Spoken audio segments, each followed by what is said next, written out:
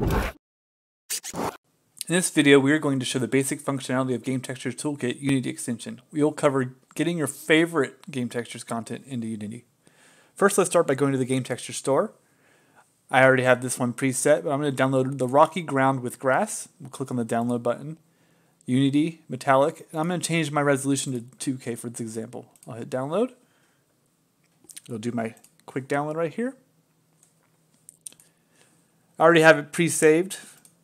We're going to move over to the Toolkit, and we're going to make sure our workflow is PBR Materials, since that's the one we downloaded from the store. We'll check Create Material. It'll create a base material on Import. I'll go to Import Material. I'll go to my folder on my desktop, Rocky Ground with Moss, and you'll see this GText file. This is our proprietary file that helps us tell us what to do with the textures for this asset. I'll hit Open. It'll take a couple seconds to import all the assets. And you'll see there's a folder here that just got created called GameTextures. And inside GameTextures, you've got materials and textures, where it's nested, the Rocky Ground textures with all your content pre-set up how we need it to be for using in Unity. We've also got a material right here, Rocky Ground, preset, pre-plugged in with all the texture inputs.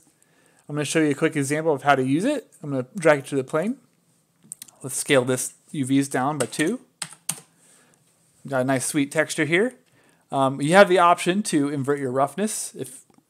If for whatever reason you have a flipped roughness map, you can multiply the roughness value. I like just keeping it at 1. You can multiply the ambient occlusion. Keeping it at 1 is probably the best option, but you have that control. You can invert the normal direction if needed. And you have an emissive multiplier if emissive is used, which right now it's not. Now, we have parallax mapping as well. Let's enable that, and we can adjust the parallax mapping height. You can see it adjust. You don't want to go too far because that looks really gross. But let's go just enough to make some sense.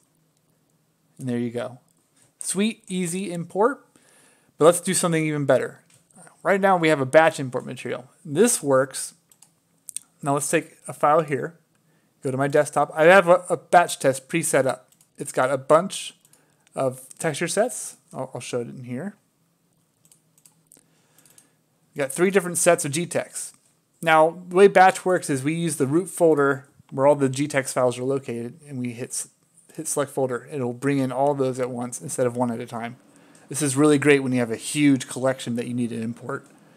It'll take a little bit longer just because of the sheer number of textures it's importing in. But you'll see after it's all said and done that we've got the 3 new materials that I've imported in. We can take a peek at them real quick. We've got brick. Let's scale that down. It's pretty big for the camera. We've got brick.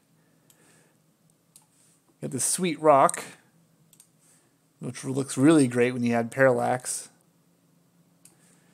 And then another random stone. We can scale that one down.